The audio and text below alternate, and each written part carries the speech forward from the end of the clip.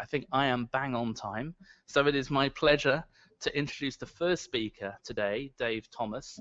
For those of you that aren't familiar with Dave, Dave joined us from NERC, I think it's about a year and a few months ago now. Dave was the Chief Information Officer and head of various ICT projects there. He's had an enormous impact within the museum in the short space of time that he's been here. And so I will leave him to talk about the digital NHM and what's new. Dave. I noticed you didn't say positive impact. Hopefully, I'm not just creating problems.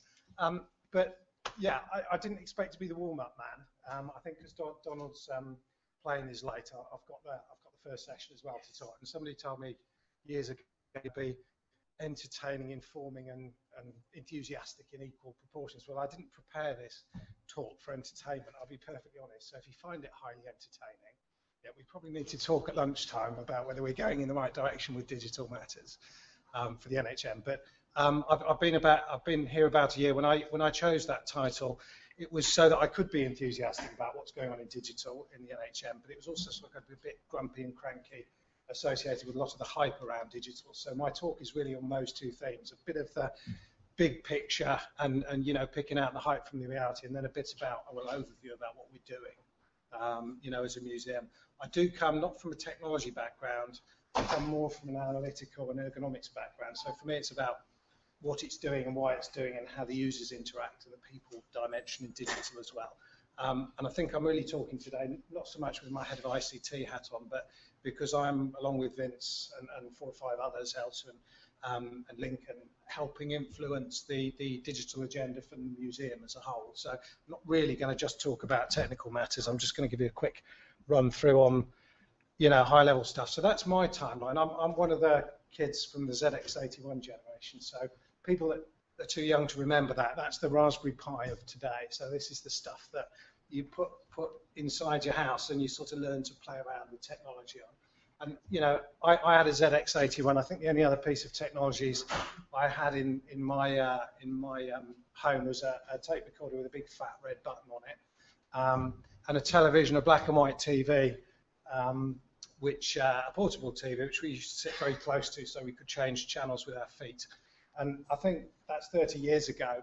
You can see how much has changed since then. I was lucky enough to be one of the people that had a computer at school. I had a computer on my desk when I arrived in the world of work. But since then, there's a whole load of stuff that's come at me in terms of, you know, topics, themes, hype, reality, in terms of the technology space. And that's just some of them. You know, some of these sorts of things have had a real impact. Some of them are just repackaged ideas going around and being recycled as well. And you know, I'll pick up on some of those themes as we go through, really. But I think there's when I was putting this together, there were 3 questions that, you know, sort of sprung to my mind. You know, is the world getting faster? You know, people say, oh, the world's getting faster and digital's getting faster, etc. I'm not sure the world really is getting that much faster. Certainly in my 20 years, there's never been a time when I've sort of looked back over the last 2 years and gone, Christ, it was really easy 2 years ago, and I used to put my feet up and not really do too much, but it's really busy now. You know, I'm not sure the world's really getting faster. I think probably what we're doing is actually, as you look left to right, the world of digital is getting much more accessible. The terms that we're using are far less technical and far more accessible. You know, that we're moving into a digital world. The picture at the bottom right, by the way, is wearable computing. Sorry, Dave. Okay. Okay, I'm sorry. Yeah, okay. Is there a movable one, or I'll use this one here? Okay. Okay, no, I'll carry on. Okay, so, you know, I think the world's getting more accessible. The sort of digital world is getting more accessible. You know, there's a digital first type approach now coming in as well. And I think if I look at the top of the bottom, when I put this together, there were concepts and terms which have been very heavily stoked up, where, you know, I've sort of felt a little bit uncertain or inadequate because I haven't understood these terms as they've come up, and I've spent a lot of time reading, trying to understand these sorts of terms. And then there are things at the bottom that you know, have really changed the way in which we look at the world of digital. So the stuff at the top quite often has been an evolutionary type concept that's come together, and some of you will recognize the terms up there. I won't go through all of them. And some of them have been really quite revolutionary, things that have come in and changed the world very quickly. And I think after I put this together, I was trying to work out why I largely have, you know, sort of put the stuff above the line as being conceptual, and the stuff below the line as being highly transformational. I think it's to do with the fact that a lot of the stuff below the line, the stuff that's really transformed us, is connectivity, whether it's connectivity between computers, connectivity between spaces, faster connectivity between people, those sorts of things. Those are things that I think have really changed and revolutionized things. And so for the museum, for me, that's where I'm sort of coming from, looking for connectivity.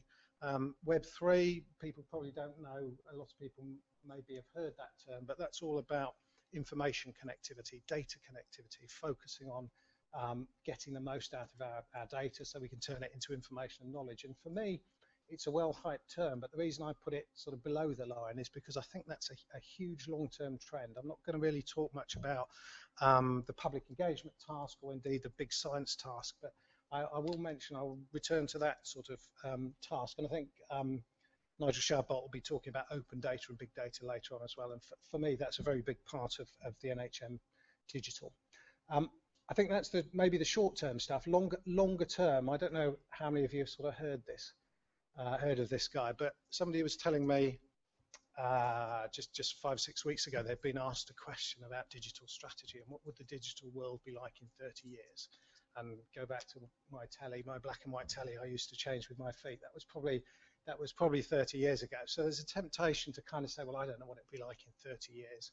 Let's only worry about the next 2 or 3 years. But I think that's risky. You know, I think we need to have a long-term view of digital as a museum. You know, there's certain things that are going to take a long time to come about.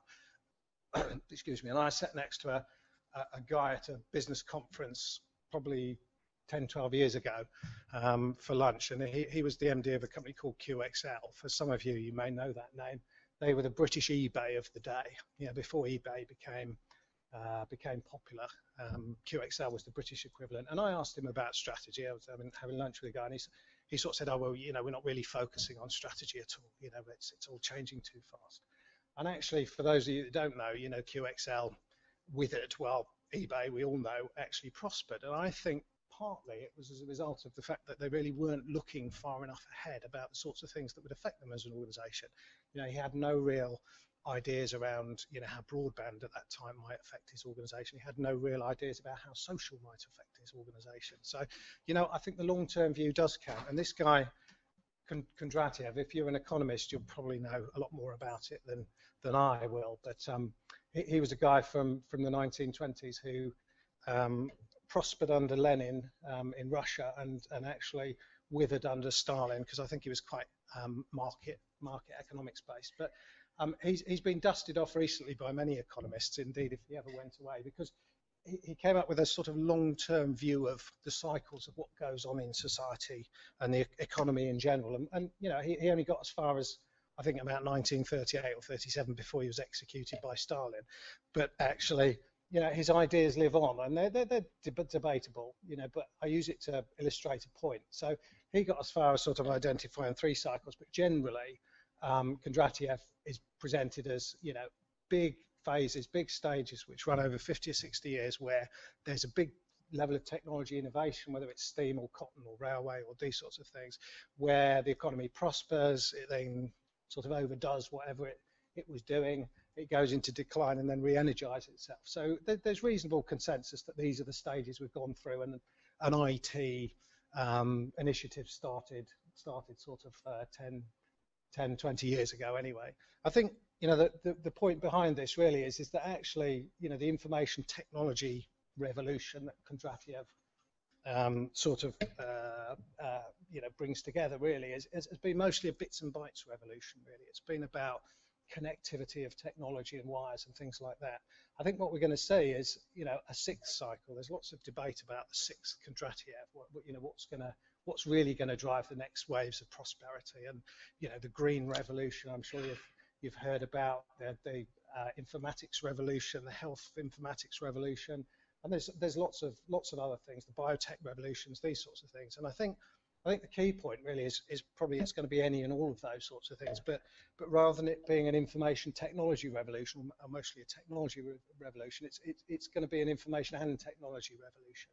Yeah, that we're actually going to see ourselves going through. So for as a museum, take what was on this previous slide in here, getting very serious about how we organize our information, how we use our knowledge, whether that's information that exists in digital form or in people form, and how we organize it, how we work with our communities, how we use and work to standards, which we'll hear a bit about from GBIF, and actually providing leadership in these areas are the sorts of things that we need to be thinking about, because there are plenty of organizations that have risen and fallen within just one of those cycles. We've done pretty well, actually to survive a number of these cycles, but for us to prosper, yeah, I think the information and technology is just going to become increasingly important really for us. So yeah, that's me, eulogizing over digital really. In terms of matters closer to home, do we need a digital strategy? Do we need a digital vision? Has the museum got one? Well, the museum's done lots of good stuff on that in the past, and really, digital should support what we're trying to achieve in PEG and in science and in the museum as a whole. So, whether we'll ultimately have a digital strategy or a digital vision, I don't know. But, the sort of common sense things really that I would say need to form a part of our digital vision are these sorts of things really. I won't go into them individually, but, or I probably will now, having said that. But, we're going to have to, technology is changing, things are coming at us pretty quickly. We've got to be pretty careful what we choose to take on and what we don't. We've got to spend proportion of what we do on building foundational things, and I'll come on to that. And we've also got to spend some time destroying things and actively hunting out things that we can stop doing digitally, because everything we do stops us from doing other stuff. We've got the stuff around our sort of working with others, collaboration. I'm not a great fan of that word, but you get the gist. And the last one on there for me is about, we've had lots of these good ideas before, but improving our execution as a museum is going to be incredibly important to us. So knowing what we're doing and prioritising, etc. Have I got 2 minutes, Vince? 2 minutes, okay. So I'll rapidly go through these. We'll be talking about most of these this afternoon anyway, and this morning. So this is a picture of many of the big things we're currently doing and what we might do over the next couple of years. Web, we're already, some stuff already happening on web, and some great analysis that's been done moving to a redevelopment. Gallery Wi-Fi we're talking about. Lots of work, I'm sure many of you know about collections and digital asset, and that plays fairly and squarely into this, sort of importance of information piece. Data portal, I'm sure, Vince, you're talking about. Data policy is behind all of this. We need to be clear about data policy, what we're going to share, what we're going to charge for, what we're going to make available for free, what we're going to fuse with other people's data, etc.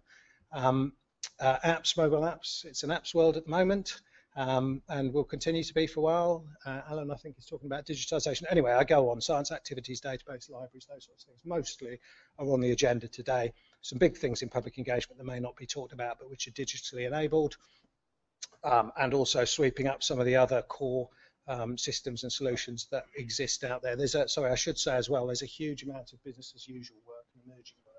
And we're trying to spend a lot of time, I'm walking away again, trying to understand what's coming at us as well as what we're doing, because if we can't keep a good idea on that, we're going to be playing catch up all the time, and we're not going to be able to do the new bits.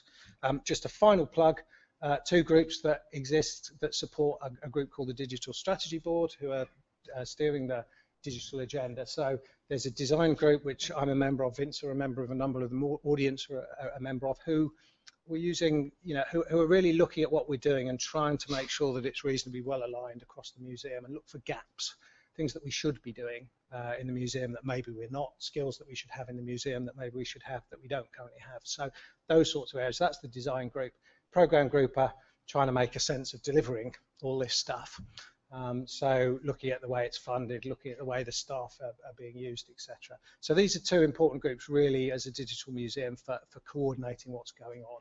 And so I make a plug for them. Please talk to those people, or let those people know your ideas as well, because that will help feed into our digital strategy. So I hope that's been okay. Thanks useful. very much, Dave. Sorry, it's thanks quite a lot. NHM centric, but I think we're probably pushing it a bit, but time for maybe one question for Dave. Any questions about sort of our ICT infrastructure or Any concerns, any issues there? Looks like you're going to save some time. Yes, he did.